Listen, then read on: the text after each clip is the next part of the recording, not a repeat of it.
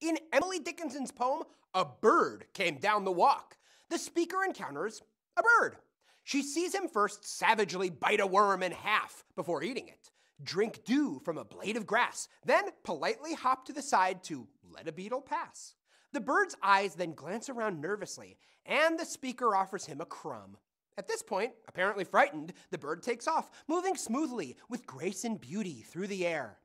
In the poem's first 3 stanzas, the first line has only 6 syllables instead of the usual 8 of Dickinson's typical ballad meter. Only the 3rd lines of the stanzas, except the 4th, have the full 8 syllables.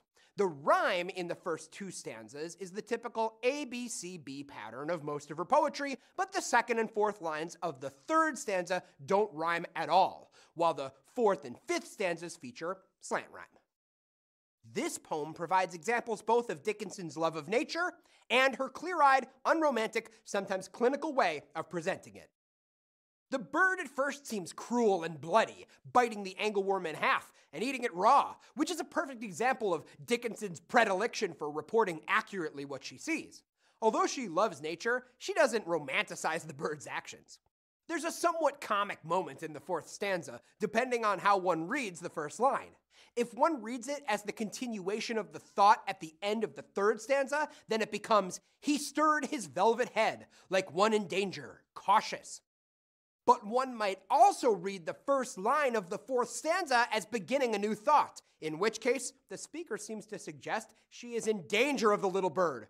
Like one in danger, cautious, I offered him a crumb.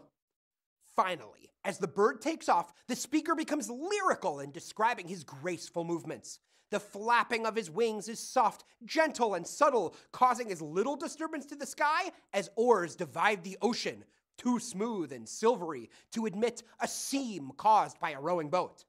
Further, the bird's movements are as smooth as those of butterflies, which cause no splashes when they swim off the banks of noon, as if noon were a river.